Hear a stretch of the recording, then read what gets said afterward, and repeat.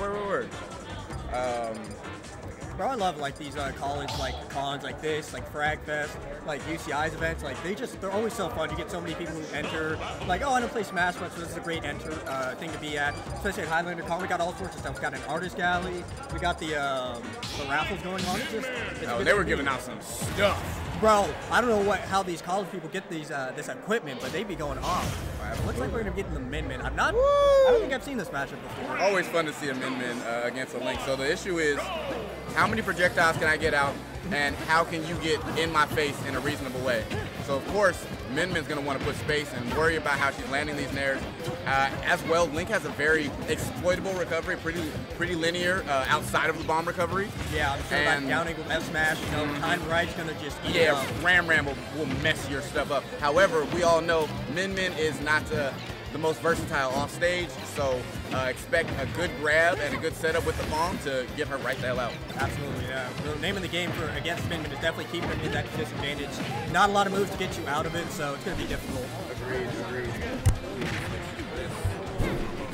Oh, smart.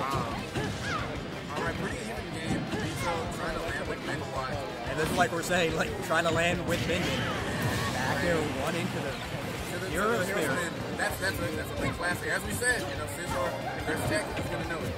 And I love that. That's really indicative to me, whether or not the Link player is very familiar with the character. Is knowing the ball not easy. Just leave it. Let it be. Let them play with it, you know, mess around. Because clearly it's going to cause a bit of anxiety, you know, where I can land. Hey? Oh, he's trying to get the front soul set up. And you know what? Yeah, absolutely. He was like, I think a frame or two off. Right now, Lord Bito bit back into this. Needs to start getting up this damage. I like that Scizor's putting on this pressure. Min-Min kind of does want to get that space out so he can start throwing out those punches and everything. So he's really finding it difficult to get in right now. Yeah, and once again, you know, Bito playing from a distance, I like it. It's had a little bit more trouble starting things up than Scizor. However, it has been mitigating a lot of his damage on stage by playing a solid game. Yeah, true.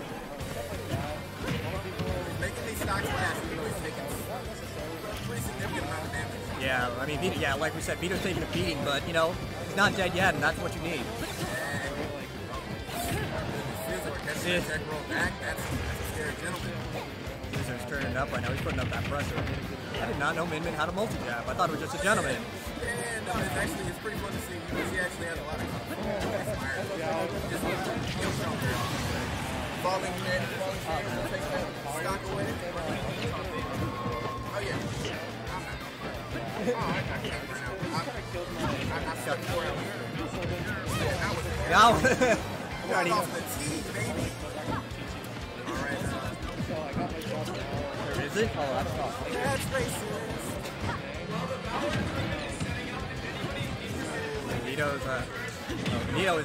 Scizor's not letting Bito in right now. Not at all. A wrist grab is like a lifetime away. You gotta be really careful going for the dash grab. That's a ZSS grab. But once again, as I was saying, he's playing a really solid neutral, only 38%. He's not too far from taking the shots away from him. He just needs to figure out his opening and his hand. And I think it might be with the Megawatt. Yeah, we got that Megawatt out. I don't know if he's charging yet, but, you know, Megawatt Nair. You know, catch him slipping. That could take the stock right now. Yeah. Good back throw here. I'm going to knock the bomb off too. I'm going to say, yeah, Scizor not having it there to recover, but another Megawatt. TiE too. Tries to get him with the Dragon. I feel like the Raymond, like you say, might be the better tool to try to get Link off stage. Yeah, I mean, real slow. It goes for the up throw. Once again, oh! Well, that was scary. That could have been a very, very bad situation. Just barely in. There we go. The Megawatt Nair. When does that happen? Damn. Something out of Min-Min ring? That's crazy. Once in a lifetime opportunity. Oh, God, bro. You got Tesla ring. Oh, speaking of huge, that was the 2 punch. Oh. Yeah, we didn't know who he was, but I know Lord Bito. I played Lord Bito practice. Playing very well with the... He's all the way back in. He literally got 2 punches, man. Check the 1-2. And picking up the bomb, making sure that there's like a little bit of fear that Scizor can't have it himself, who has been setting up a lot of things on it. Doesn't he drop the bomb? No roll in, but the fair will take the shot. Yeah, that was perfect spacing from Scizor too. Just the very tip of rage. But Lord Bito, like you said, 2 punches, he's back in that. That was That was getting real close towards the end, so I think that Scizor has to stay on his P's and Q's, especially if they're going to run it back. Those platforms were doing pretty good to get away from some of this projectile pressure that Scizor was putting on. Definitely at the end, it seems like Lord Bito was kind of figuring out the spacing that he needed to get around Scizor, just getting a little more hits in. If you don't know how to go around Link, it could be really difficult to find those openings. So I'm excited to see what he pulls out game 2. Absolutely, absolutely. And as you said, as you figure out how to move around, all this damage that you're still getting put on you, you're still figuring out, hey, yo, if I can get around you and put damage on, then I can probably take a stock a little bit earlier. And Min Min with the lead is a scam. True. At the same time, I also want to say shout out to Lord Bito with the recovery. Scizor was putting out those bombs a lot, trying to put on that pressure. He was just recovering super good, not giving those panic offs. So that's really what you need to do when you have an exploitable recovery. You can't be giving up anything too easily. Yeah, don't show that you're nervous. Yeah. We know. And they know. All right, we're going to Ramram. And I love this bit. Obviously, China City's really good for him. Then he can back up and play her game, which is arms. Arms, Nintendo Switch.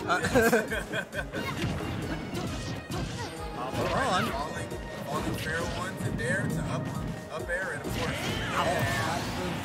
For a second. He was trying to get to that ledge. Like, if I could just get to this ledge, bro. that was good stuff from Scizor. He put on so much pressure. Bomb falling on. It's not gonna happen for like 10 seconds. Scizor probably gonna jump from ledge. But Lord Bito trying to cover all of his options right now. Yeah, punching the bomb back, actually getting a bit of stun there. Yep, send that away. I like that Dragon Laser. Just enough to like also. Right now, we see Bito kind of in his element. He's zoning out the Link, not giving him the chance, and this is how it feels. Yeah. Oh my god! Was that a shield though? I think so. Because that looked like he hit the crab with the Megawatt and then like it just hit barely over. Yeah, that was either a shield poke or Scizor like drop. I don't think he dropped shield. I think that was didn't look like he dropped shield. So great awareness from Lord Bito, knowing that he can throw out both those arms, put enough shield pressure on with one. Oh, I like that he's throwing the bomb and then going into the punches. Yeah. Very, very nice. I don't know how true that is, but it's definitely a good mix-up. Absolutely. And mix-ups are the name of the game. And with all this space between you and a minion. Get over here. Like, yeah, no. What are you doing? Get comfortable, bro. This is my stuff. Oh, he says you got necklace. Look at this ledge trump. Oh, and there's no jump. You're gonna snipe him. Yeah, that's it. GG. That was a great conversion from Scizor going for ledge trump. Didn't seem to do that at all last game, or at least hit with it. He's a little bit overzealous, but can, I believe it. Only trying to end the game. Yeah, for sure. The way that Scizor's playing right now, it's looking like it. Right now, Lord Bito's kind of looking like game 1, where he's not really sure how to get in, but he's fighting. And I think, as we can see, I think Lord Bito being a little bit too aggressive. Like that was that dash attack from, that was, unfortunate. Yeah, Scizor gonna take that 2-0, but, I'm a fan of the Bito. Absolutely. I think, as we said a little bit earlier, you get put in pressure situations. It's really how you react to that pressure. And, you might have crumbled just a little bit, but all that neutral play was really good, and it kept him in the game in a strong way. Yeah, definitely. It just seemed like the defensive capabilities of Min Min was really showing there, and it was just hard for him to find his way out of disadvantage, and all credit to Scizor. Like, his ledge pressure and the way that he can press you in any situation, it's just nuts. So well done, Scizor. Moving on in Pool D1.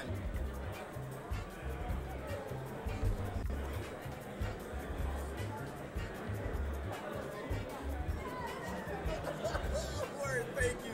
So we got Lil Shark and Rhino Dude coming up. Ooh, Rhino Dude, yeah, the Samus. I'm not sure who Lil Shark plays. I have no idea who Lil Shark is, but I love Rhino Dude Samus. Especially when he gets going. I've seen him play a ton, and sometimes he needs time to get cooking. And I feel like every character or player of a character has a tell as to when they've got good movement and stuff. So who do you play? Palu. You're a Palu. So do you do cateleport cancels when it's yeah, absolutely. When I'm feeling myself, I'll be warping across the stage. Zoom, zoom. Just let him know, zip, zoom, zobbity bop. Can't mess with me. As a Sephiroth player, I'll start wave bouncing the mega flares and giga flares and yeah, wing and stuff.